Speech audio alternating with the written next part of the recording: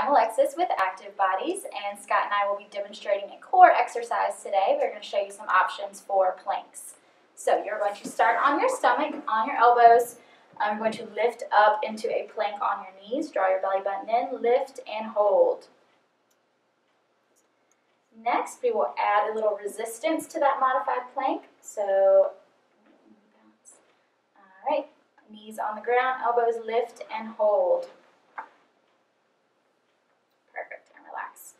Now we will come up on your toes, draw in, lift and hold for that full plank. There we go, and relax. And finally we'll progress that full plank with a little bit of resistance on the back. Draw in, lift and hold.